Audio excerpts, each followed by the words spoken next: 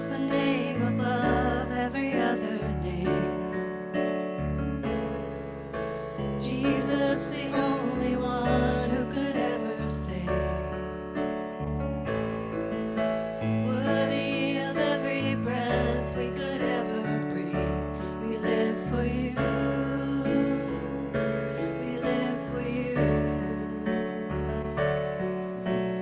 Holy, there is no one like you. There is none beside you. Open up my eyes in wonder. Show me who you are and fill me with your heart and lead me in your love to those around me.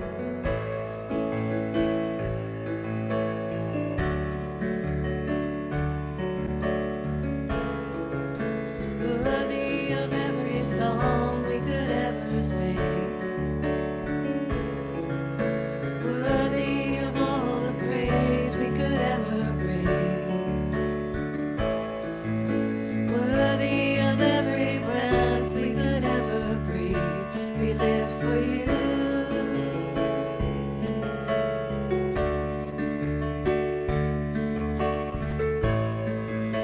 Jesus, the name above every other name. Jesus, the only one who could ever save. Worthy of every breath we could ever breathe. We live for you. We live for you. Holy, there is no one like you. There is none beside you. Open up my eyes in wonder. Show me who you are and fill me with your heart and lead me in your love to those around me.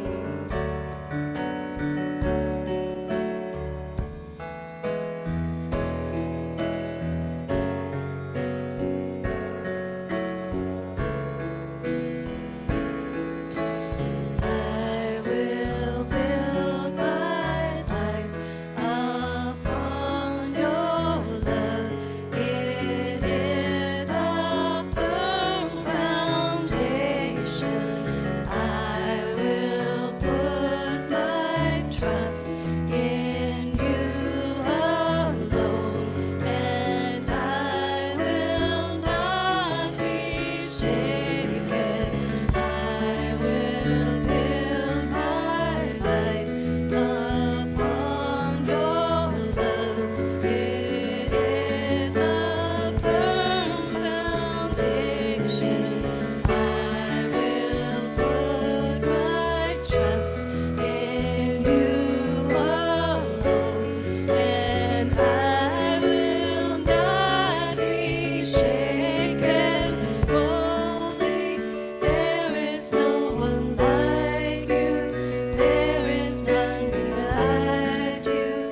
Open up my eyes in wonder. Show me who you are and fill me with your heart and lead me in your love to those around me.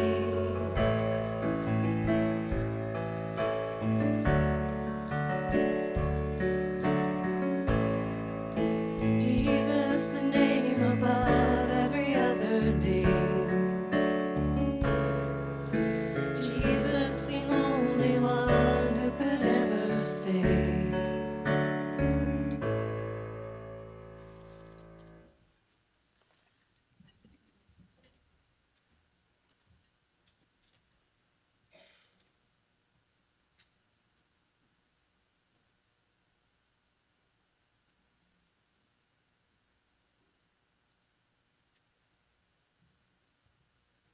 Amen. Amen. Oh, that he would open our eyes. The psalmist says, open my eyes that I may behold wondrous truths from your word. And I pray that he would just open to us, reveal to us his goodness, his mercy, his love, and then that we would take what he reveals to us and share it with others. Amen? And we're called to do that.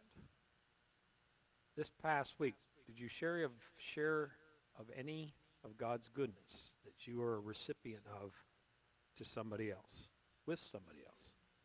Just a thought. Turn in your Bibles to Luke chapter 12. Luke chapter 12.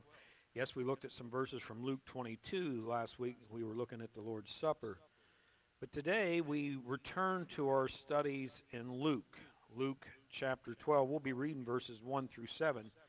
And you might think, well, boy, it's been a while since we've been in Luke. And you're right, it was last year since we've been in Luke. Some of you will get that a little later today. This is a full chapter. It really is. I mean, there's 59 verses. And a lot of the content that we find in Luke chapter 12 is similar to what we find in the Sermon on the Mount, Matthew chapter 5, 6, 7. And again, if you've been reading your New Testament that we gave out a couple years ago, that's where you had been since last Sunday. If you've been looking at that, the Sermon on the Mount, Matthew chapter 5, 6, and 7. And as we were singing that last song, I thought, praise God, you know, we just read that truth. Have you read it yet today? About the firm foundation. Jesus considers the person who not only hears his word, but does them is like the wise man who built his house upon what, church? All right, so some of you are paying attention. Yeah, that's wise. And so if that's the wise thing to do, and this is according to Jesus, the very Son of God, the wise thing is to build our house upon him, upon hearing his word and putting it into practice. That's the only wise thing our Creator, our Sustainer, our Savior says. So everything else would be considered what? Foolish. Okay, we're going. Ready? Luke chapter 12, verses 1 through 7. In the meantime, when an innumerable multitude of people had gathered together, so that they trampled one another, he began to say to his disciples, first of all, beware of the leaven of the Pharisees, which is hypocrisy. For there is nothing covered that will not be revealed, nor hidden that will not be known. Therefore, whatever you have spoken in the dark will be heard in the light, and what you have spoken in the ear in inner rooms will be proclaimed on the housetops. And I say to you, my friends, do not be afraid of those who kill the body, and after that have no more they can do. But I will show you whom you should fear. Fear him who after he has killed has power to cast into hell. Yes, I say to you, fear him. Are not 5 sparrows sold for 2 copper coins? And not one of them is forgotten before God. But the very hairs of your head are all numbered. Do not fear, therefore. You are of more value than what, church? Yeah, we're of more value than the birds. The birds. Let's pray. You might think this is for the birds. No, this is for us today. And in God's eyes, we, as already prayed, who have been made in the image and the likeness of him, are of most importance. Father, we thank you again for time together this morning. I thank you for your word. Father, I pray that you would help us to understand it. There are warnings here, and there is also encouragement here. I pray, Holy Spirit of God, you're the only one that can remove the dullness of hearing. You're the only one who can soften and make receptive the hardened heart. You alone can remove the blinders and allow us to see, spiritually see, that is. And so I pray that you would do that, Father. I pray you would do that, Holy Spirit, that your word, that you will take your word, which is living, and you would allow your word to affect our thinking, to affect our affections, that you would minister to our entire inner being, that you would do business in our hearts today, dear God. That if there are those here in our midst that does not have the fear of the Lord living within, that would change. That you would do that miraculous work of new birth in this service. As your word goes forth, you'd bring people to saving knowledge of you, God, through faith in your Son, Jesus. Help us to understand the then and there as Jesus ministered to the multitudes. Help us to properly bring it to the here and now and make the application that is intended. And Father, again, all for your glory. All for the sake of Jesus' church to continue to march on, for your kingdom to come and your will to be done. I ask it in our Savior's name. Amen. I don't know if you noticed this today. I noticed it when I went past the first place, noticed it when I went past the second place this morning, and then this little analogy came to mind.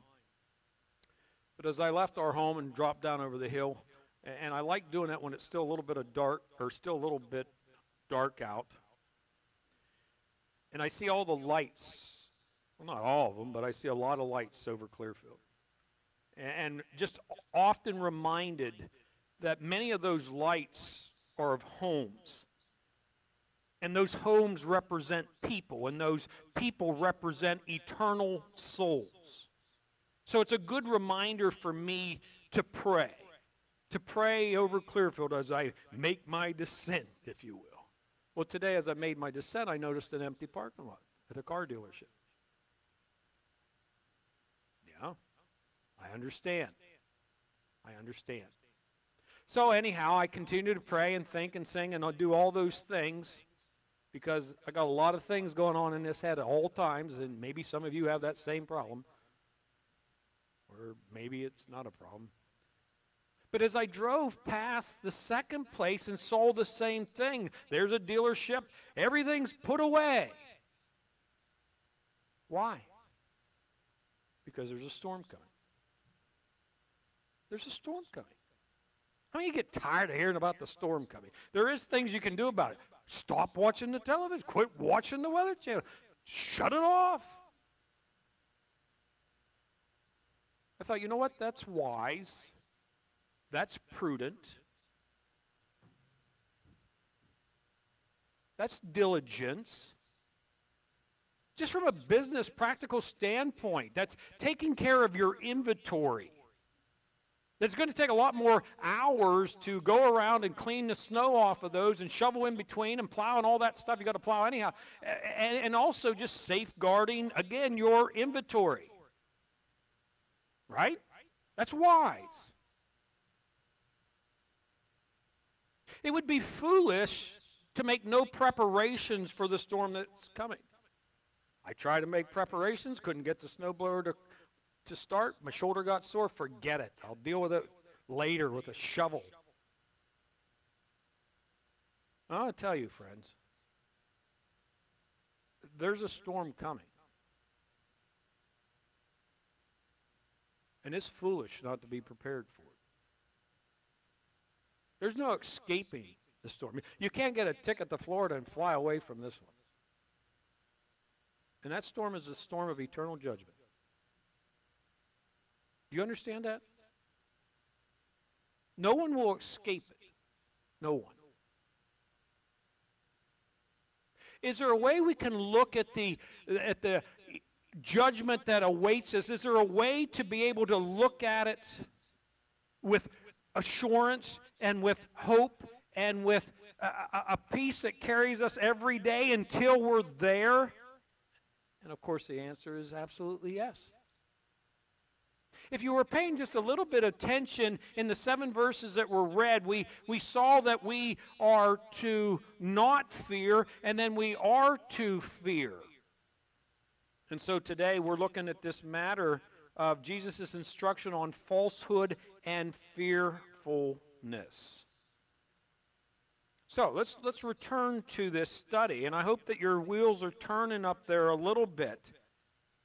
of the analogy that, yes, there's a storm coming. We may get 8 to 12 inches, whatever it is. Sometimes I think they want to scare you. I don't know. Or they're in the cahoots with the guys that sell the snow blowers and stuff and whatever. So you get your snow plowing scheduled in advance or something. I don't know. But remember, the storm that really matters and the fear that really matters is here before us today in our text. When we read, in the meantime what? And since it has been last year since we even looked at this, we do need to do a little catching up here. Here he goes with the catching up. In the meantime of what? Well, when you look back at verse 37 of Luke 11, Jesus is at a Pharisee's house. He asked him to come and eat, so Jesus comes and eats. And then Jesus reveals to him. He uncovers. Here's this Pharisee covering himself in this cloak of self-righteousness, and Jesus just takes away the cloak. So as he does reveal what is within this Pharisee's heart and within many of their hearts, we come down to then verse 53, and it says, "And as he said these things to them, the scribes and the Pharisees began to assail him vehemently and to cross-examine him about many things." Look at verse 54, "lying in wait for him and seeking to catch him in something he might say that they might accuse him." Oh, you guys look so religious on the outside, but here's their heart. Here's their heart, what we see in 53 and 54. So that's in the meantime. So that brings us up to speed. This is where things are at. He was at the Pharisees' house. He exposed their hypocrisy. They're now really mad and looking on how they can take him out. And meanwhile, he's at the peak of his ministry. I mean, we're now down to the final months of his ministry. By now, thousands have been healed. Do you realize that? Thousands. And so when we read the word, when it says, "In the meantime, when an innumerable multitude," myriads, thousands, 10,000. The crowd's so big now, they're trampling over each other. The popularity has grown that much. The interest to see him heal people, wanting to be healed, ones who have been healed, proclaiming what he has done. We can see how this crowd has come about, right? And so he's got this huge, thousands and thousands around him. And he says to his disciples, you know, by verse 13, we see now the crowd coming into the conversation, when in verse 13, then one from the crowd said to him, "Teacher, tell my brother so." We'll get to that later, Lord willing. But for right now, he's first talking to his disciples. It would be more than just the 12. So here are followers of Jesus in the midst of this throng, and he says to them, what does he say to them? Well, when we look at verse, and this isn't going to be on the screen or on the wall, look at verse 1. "Beware of the leaven of the Pharisees, which is hypocrisy." So here's our first warning that we see Jesus making here in our text today. He's warning them. He's warning them. And really, in our text today, we see this matter of a warning of hypocrisy. We also see that nothing is going to be hid, that all things are going to be exposed. In our narrative today, we see that all will give an account. All will give an account. No one's going to escape that. Do you realize that?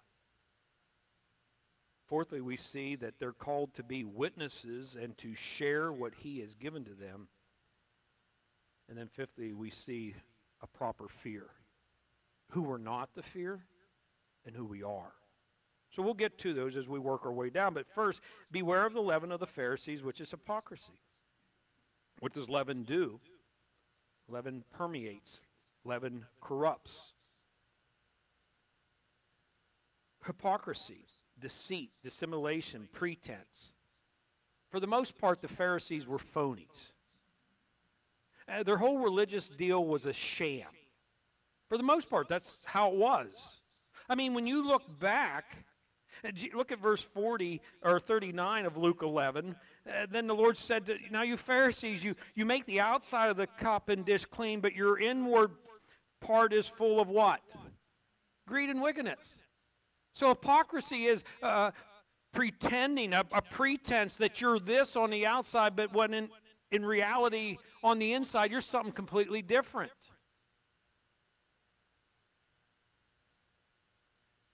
And he challenges them on that. They were prim and proper on the outside, but inwardly they were corrupt. He said to them, you're like whitewashed tombs full of dead men's bones. Leaven, really, metaphor 11 was mental or moral corruption. And it was viewed in its tendency to infect others. And so we see this concern of them, of their hypocrisy, their teaching. So the hypocrisy here, or the leaven of their hypocrisy is this.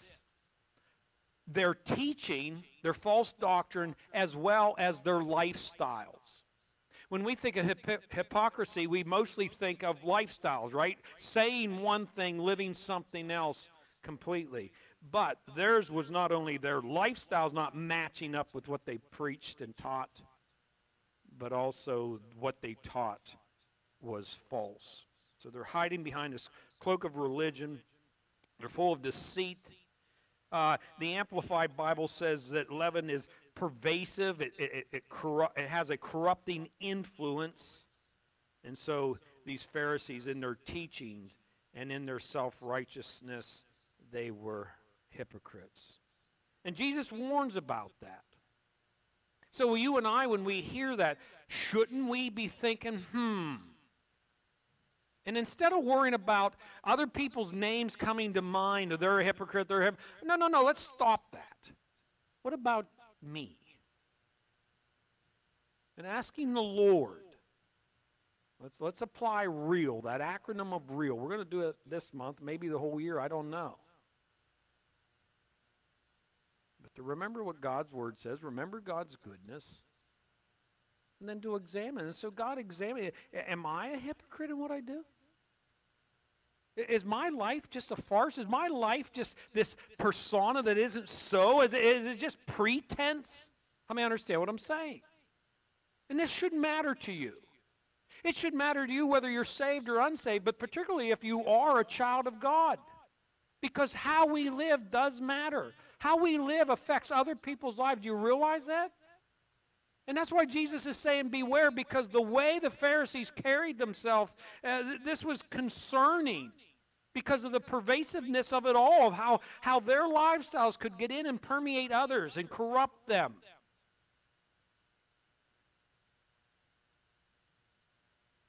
And so can ours.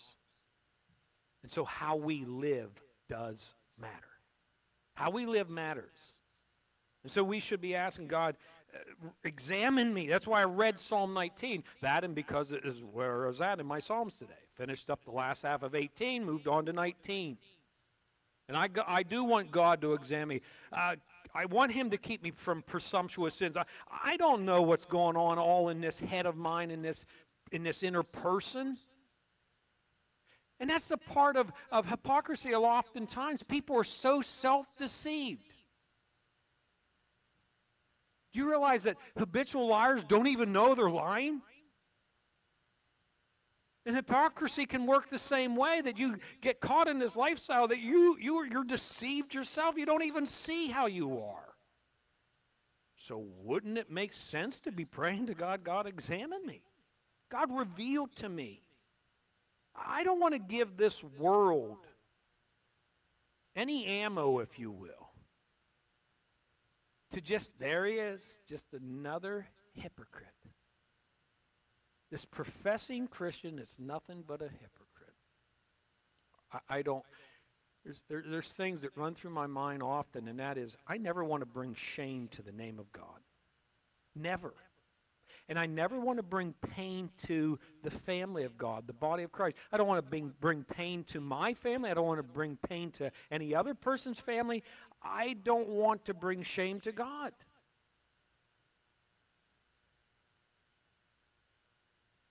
But I believe a hypocrite is somebody that they may pretend that they're religious. They may pretend that they're holy, or they may pretend that they're this or that, when in reality they aren't. When reality, it's about self. Well, Jesus warns about that, and I think I have given that enough to go on, especially since we looked at it last time when we were there in that passage. And so then he goes on to verse 2, and 2 is tied to 1. This is really contextual when you look at it. Beware of the leaven of the Pharisees, which is hypocrisy. For there is. Beware of this hypocrisy, because you need to understand that even though people hide under this pretense, under this cloak of righteousness, it's all going to be revealed. How many of you ever heard you can't, or you can run but you can't hide? That's truth. How many of you ever heard you can fool some of the people some of the time, but you can't fool all the people all the time? Something like that. Well, when we look at verse 2, for there is nothing covered that will not be revealed, nor hidden that will not be known. It's liberating to not have to worry about living a life of trying to cover up your tracks. Isn't it? It is.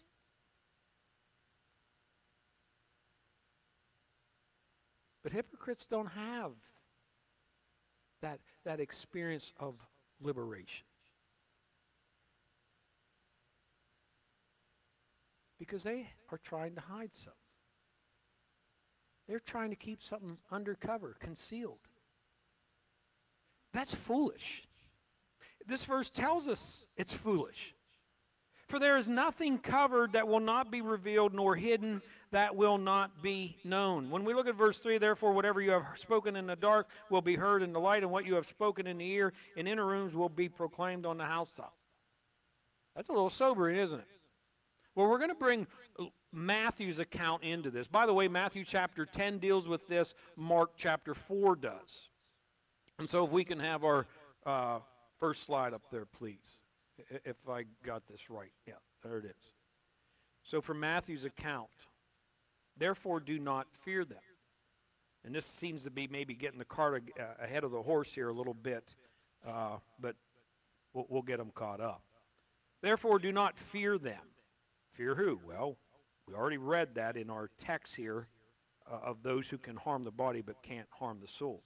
Therefore do not fear them, for there is nothing covered that will not be revealed, and hidden that will not be made known, that will not be known. And now here, when you look at Matthew's account and Luke's account, this is twofold. In Matthew's account, whatever I tell you in the dark, speak in the light. And what you hear in the ear, preach on the housetops. In other words, here's Jesus taking this saying, and if you will, in the positive, what I have poured into you in privacy, I want you to be out there proclaiming it. And I don't want you to be afraid in doing so. And we'll get back to that fear in a little bit here. In Luke's account, when we have it and we look at verse 2 and 3, it's a sober reminder, and these are what theologians call the hard sayings. This is a sober reminder that we're going to give an account of everything. In fact, let me just read to you Matthew chapter 12, verse 36, 37. It won't be on the screen. Matthew chapter 12, verse 36, 37. But I say to you that for every idle word men may speak, they will give an account on it in the day of judgment.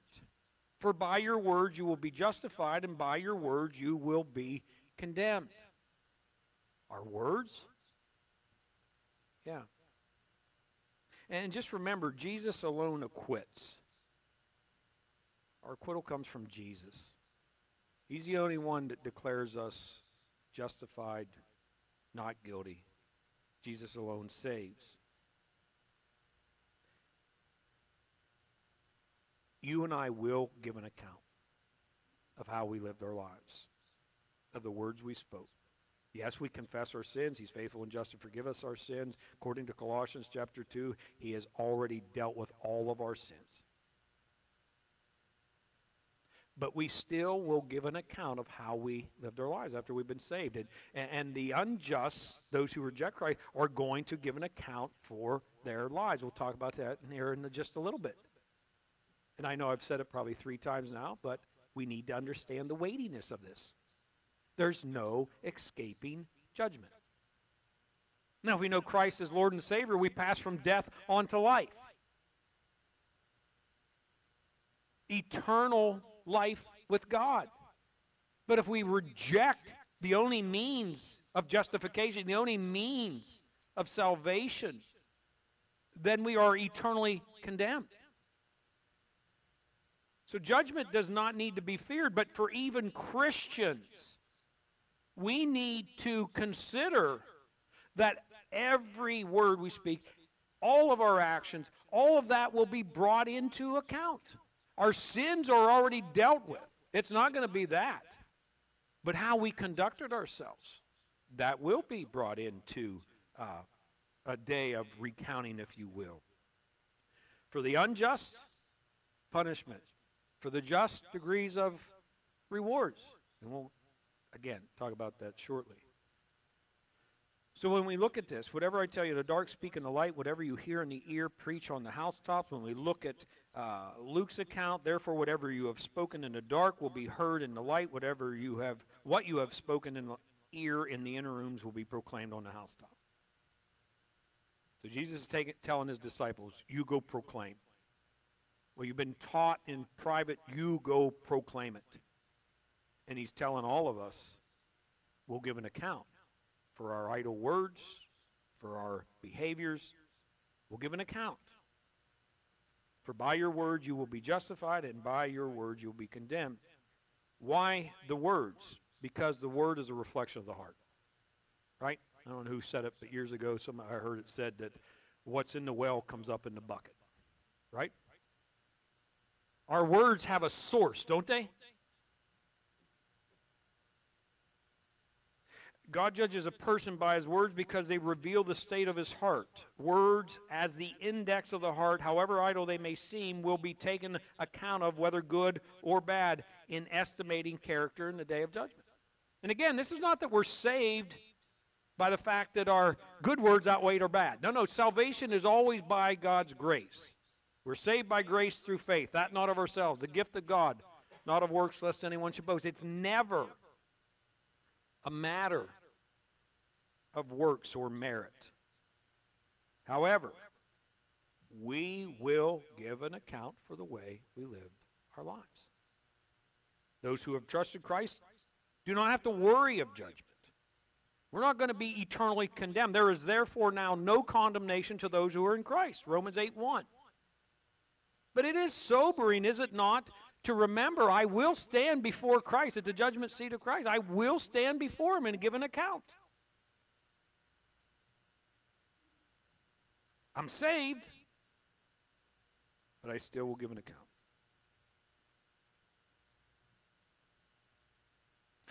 Consider this verse here. Let me read verse 4 to you. Only 5 is on the screen, if we can, please.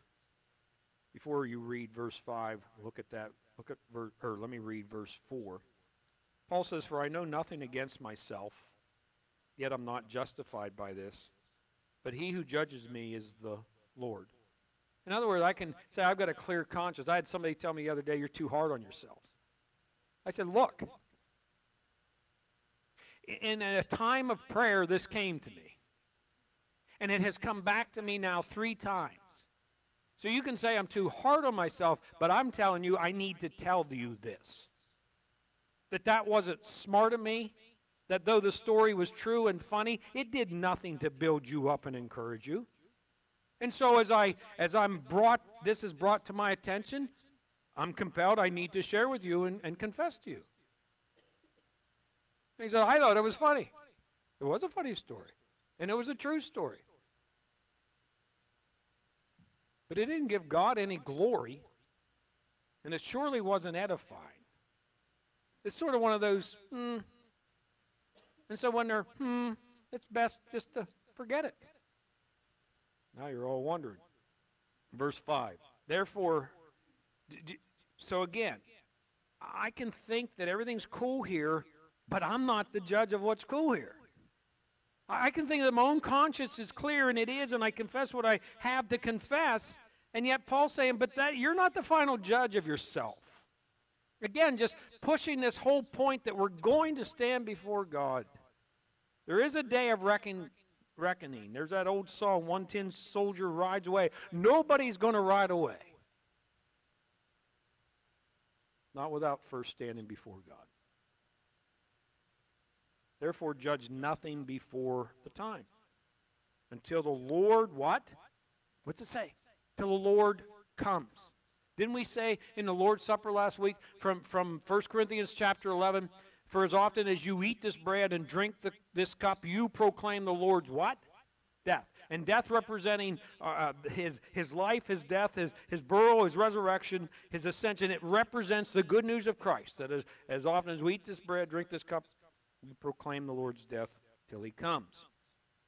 Therefore, judge nothing before the time until the Lord comes, who will both bring to light the hidden things of darkness and reveal the counsels of the hearts. Then each one's praise will come from God. God will praise us. When we stand before the judgment seat of Christ, and there's a couple different passages in the New Testament. I keep thinking of 2 Corinthians 5. There's Romans chapter 14. But yes, we're going to give an account. And for those who reject Christ, the great white throne of judgment that we read about in Revelation 20. And some have different views on it, sees all there. That's okay. And again, we'll iron some of that out. Turn in your Bibles to Acts chapter 17. Why in the world are we going there? Just please turn there for a moment. And if you don't want to turn there, just please listen. Because I was studying earlier this week, this was a passage that came to mind. There's another one I'm going to read to you that came to mind, and I didn't put the slides because we'd have too many slides, I guess. Picture the setting. Paul's in Athens. And so here's all these smarty pants. Here's these intellects. Here's these philosophers, okay? And yet also, they're so idolatrous, and yet they're so paranoid on their worship that they even put this little shrine up to the unknown God. In case we missed one, I guess. That's what it says in verse 23. For as I was passing through and considering the objects of your worship, Acts 17, verse 23, I even found an altar with this inscription, to the unknown God. Remember, this isn't fairy tale. This isn't fictional. This happened to the Apostle Paul. It's just how crazy people are. They worship the works of man's hands. And so Paul uses this as a great opportunity, as a door, as a gateway, if you will. Therefore, he says, therefore, the one whom you worship without knowing, him I proclaim to you. God who made the world and everything in it, since he is the Lord of heaven and earth and does not dwell in temples made with hands, nor is he worshipped with men's hands as though he needed anything, since he gives to all life, breath, and all things. And he has made from one blood Adam and Eve, one blood. Every nation of men to dwell on the face of the earth, and has determined their pre-appointed times and the boundaries of their dwellings, so that they should seek the Lord in the hope that they might grope for him and find him, though he's not far from each one of us. For in him we do what? If you're reading along, we live and move and have our being. In other words, it's by him. He's the one who created. He's the one who sustains. We have our every breath by him. And then Paul says, as also some of your own poets have said, for we are also his offspring. Therefore, since we are the offspring of God, we ought not to think that the divine nature is like gold or silver or stone, something shaped by art and man's devising. Truly, And here it comes. Here comes the tie with today's passage. Truly these times of ignorance God overlooked, but now commands all men everywhere to repent, because he has appointed a day on which he will judge the world in righteousness by the man whom he has ordained, that's Jesus. He has given assurance of this to all by raising him from the dead. You know what their response was? Look at verse 32. And when they heard of the resurrection of the dead, some mocked, while others said, we will hear you again on this matter. I have a guy I know who, unless the Lord works in his life, he's dying. And we were talking just recently. He said he believes in God, but doesn't know really much about it. So I'm sharing with him. And then he said, that's enough. He says, that's where things get confusing to me. I said, okay, but did you understand everything thus far? Yeah, I did. It's okay. I'll leave it at that. That talked basically about God creating us in his image, in his likeness, that he created us to commune with him, that sin has separated us from God, and that Jesus, the perfect God-man, fully God, fully man, without sin, has come. And he has given his perfect life for us. All that's clear, you understand. Okay, I'll leave it at that then. And praying that God in his goodness would lead to repentance. Because as Paul says, there's a day coming. The day's appointed, a day in which he will judge the world. You can't escape it. You can't. And so God in his mercy continues to call, and God in his mercy continues to draw. And what will you do with that calling and that drawing? Let's look at some more hard sayings here. And we have quite a few in this chapter. Next slide, please. So I bring your attention back to the text that we started with this morning. Verses 4 and 5. And I say to you, my friends, do not be afraid of those who kill the body, and after they have no fear, have no more, and after they have no more that they can do. But I will show you whom you should fear. Fear him who after he has killed has power to cast into hell. Yes, I say to you, fear him. So we see we're not to fear, and yet we see we are to fear. Now, in this text, in this translation, the word afraid and the word fear is the same word in the Greek. And some translations just have it that way. Do not fear, do not fear. Same word. What is Jesus saying here to his disciples? Because we got these thousands of people gathered around, but remember, first he's talking to his disciples right here. And then the word's making its way out, and then the crowd starts interacting. So we have a warning in verse 1, beware of the leaven. That's a caution, beware, beware. What do you do with a beware sign? Do you scoff at it? Does it just give you a little bit more initiative just to go against it because it says beware? Some of you living on the edge, you do that stuff. When it says beware of the dog, guess what? I'm being aware of the dog. You might say, well, you're a wuss and that's how you are. Well, if the sign says beware, it's probably pretty wise to beware. I'm not going to fight authority there. I'm not going to push the limits. This is so much more weightier, though. This is dealing with eternal matters. And so not only does Jesus say, beware of the hypocrisy of the Pharisees, the hypocrisy, don't be afraid of that, or be aware of that. But now he's also given another warning, two of them here, if you will, when he says, do not be afraid. You don't need to be afraid. I mean, what's the most they can do to you? Kill you. Well, that, for most, that's a pretty big reason to be concerned.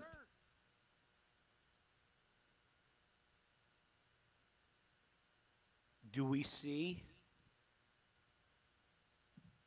Do we see the comparison of temporal versus eternal here? And Jesus is basically saying, look, that day will come for all. The day of this life coming to a close. And so fearing those who might hasten that, when God is sovereign, He's in total control anyhow, quit living in that fear. And He's also saying this in advance because the days will come, and throughout the gospel we read of what awaits most of them. Most of them will lose their lives sharing the gospel. So this is somewhat of a warning and just a heads up. This is probably what's going to happen to many of you. But I don't want you to be afraid.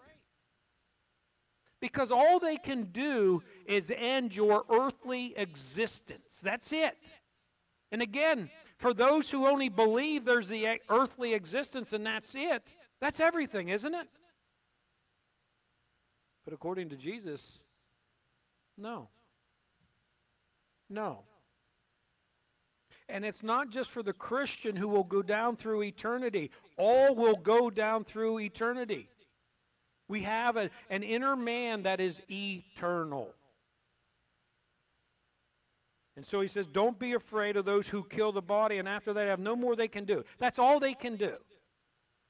Yeah, you can snuff my life out. My mortal earthly body will poop. But you can't stop this inner man.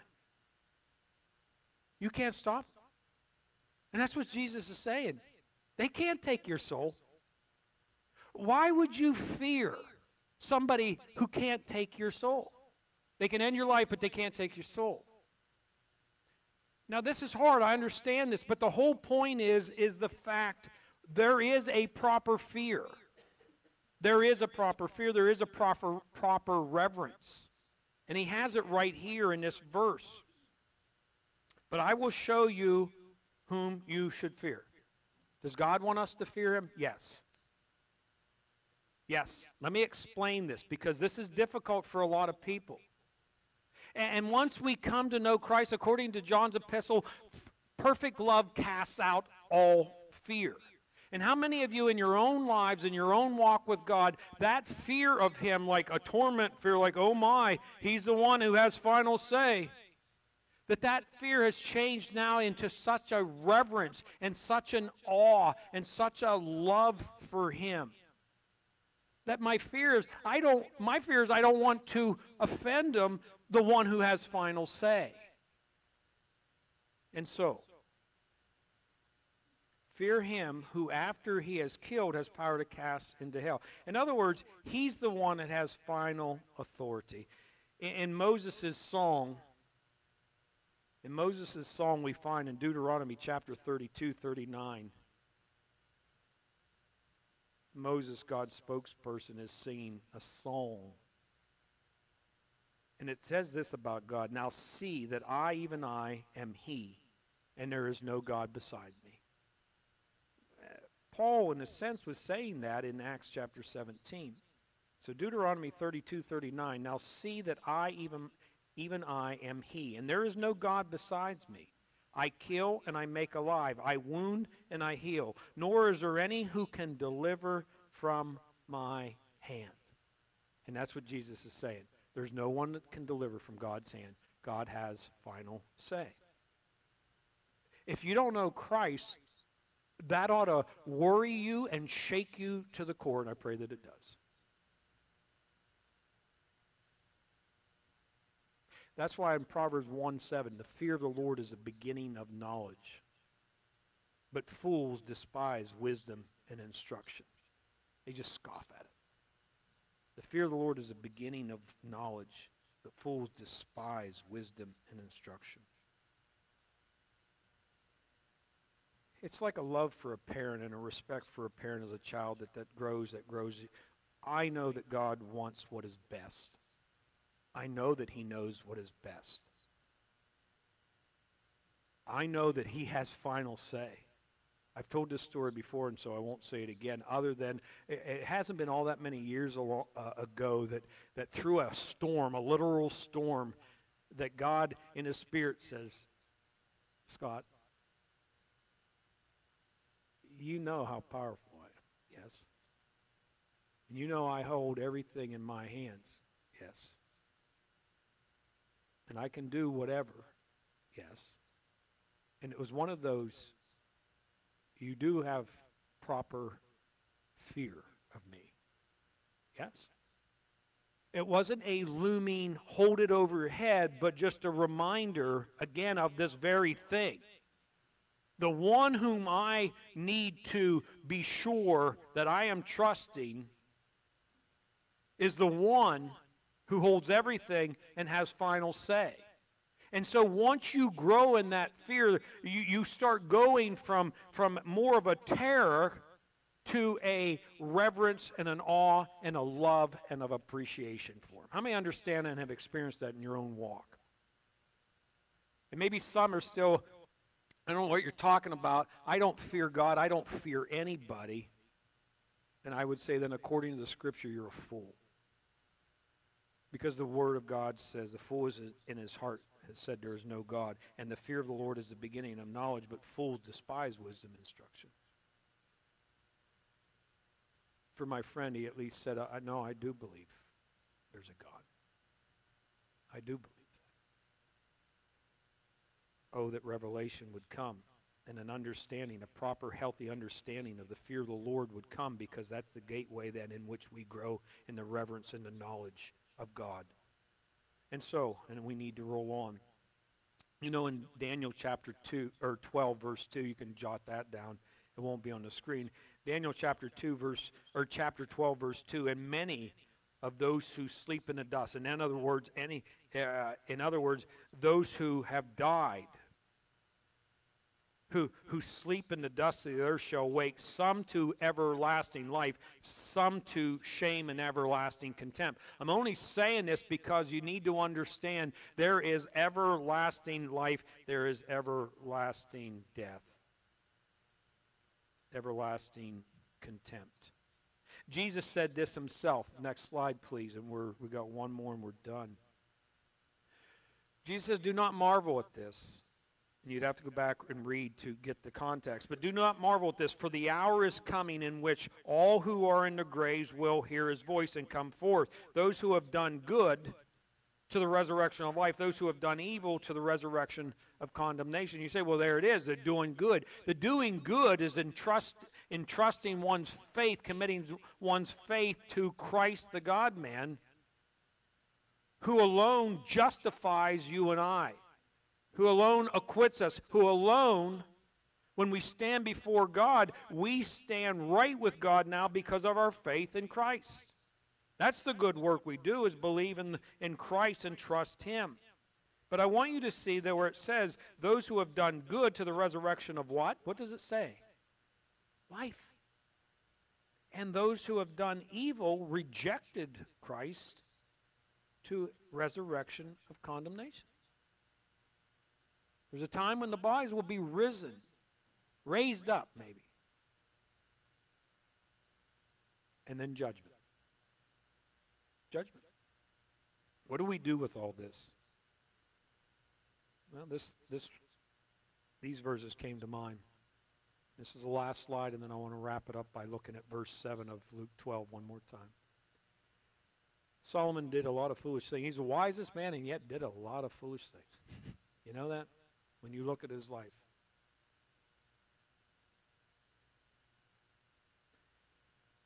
And yet here's what he says. Let us hear the conclusion of the whole matter. The whole matter. What whole matter? Life. Let us hear the conclusion of the whole matter. Fear God and keep his commandments. For this is man's all. It all boils down to this. For God will bring every work into judgment, including every secret thing, whether what, church? Good or evil. There's no escaping it. There's no escaping it. But for the child of God, we don't have to fret. We don't have to worry. Let me read you MacArthur. Judgment, retribution is the real equalizer, as Solomon saw it. For God will bring every act to judgment. Unbelievers will stand at the great white throne of judgment, Revelation 20. Believers before Christ at the judgment seat of Christ, 2 Corinthians 5 is one passage. When all is said and done, the certainty and the finality of divine retribution give life its meanings, its meaning. Whatever may be one's portion of life, accountability to God, whose ways are often mysterious, is both eternal and irrevocable. You know, some deal with it like I guess I dealt with this storm that's coming. I'll get to it when it happens. I'll deal with that later, right? How many of you ever heard the expression, it's too late, baby, it's too late? It's too late. When the flood came and God closed up the ark, guess what? It was too late. Noah, Shem, Ham, Japheth, their wives, wasn't too late for them. They were obedient. They heard the call. The storm warning was clear. They took it seriously. But the millions around perished because they didn't take the warning seriously. They didn't heed righteous Noah's preaching all along. And if so, we'll deal with it later. We'll cross that bridge when we get there. No, you won't. No, when you take your last breath, there's no changing anything. It's done. There's no praying them into heaven, paying them into heaven. No. There's no other chances. Last breath here, final. We need to understand that. So, we close with Luke 12:7. He reminds them that if God knows about the sparrows, and according to Matthew's account, not one of them falls to the ground without the Father knowing it. He says, you're much more important than birds. Verse 7, but the very hairs of your head are numbered. Do not fear, therefore, you are of more value than many sparrows. What is Jesus saying? You have a proper fear for God, and you have nothing to fear. Do you understand? If you have a proper fear of God where you acknowledge Him as Lord and you obey Him and you stand in awe of Him and you reverence Him, and not just by words but your life, you don't have anything to fear. You get the right fear right, then there's nothing left to fear. Perfect love casts out all fear. I love in verse 32 of this same chapter. It'll be another year before we get there. But do not fear, little flock, for it's your Father's good pleasure to give you the kingdom. There's no reason to fear. If you have fear, reverence for God, you have nothing to fear. If you don't, you have everything to fear. Let's pray. Father, thank you for time together this morning. And I pray, Holy Spirit, you will take your word and you will use it to break into hearts, break into lives. Let people exchange their fears for a reverence and an awe and a fear of you, O God, through faith in Jesus. In His name I pray. Amen.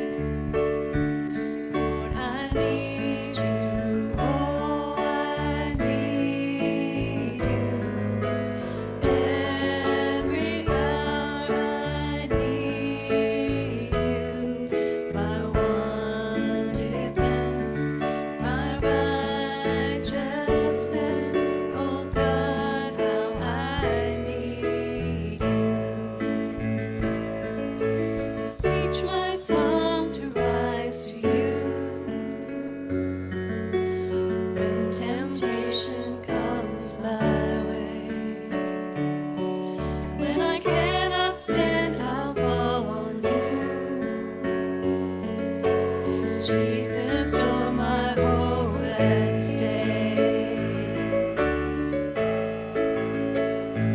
Lord, I need you, oh, I need you. Every hour I need you. My one defense, my righteousness, oh God, how I need you.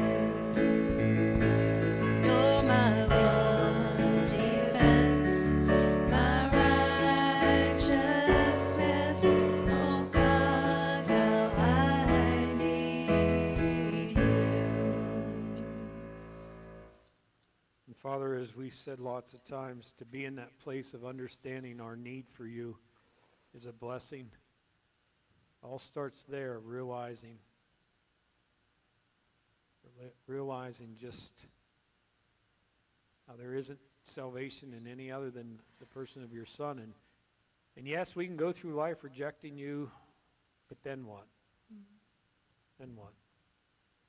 Help us to see our great need, our need of forgiveness, our need of salvation, so that when we stand before you, we are acquitted, we are counted righteous, we're stand reckoned, justified through Jesus. Help us to see our need for him. Help us to have a healthy fear of you, O God, so that we don't have to fear anything else in life. And help us to live real. Help us not to be hypocritical in our words and our actions. Help us not to be people of pretense, but people of sincerity, genuineness. Help us to be true followers of yours for your glory in Jesus' name.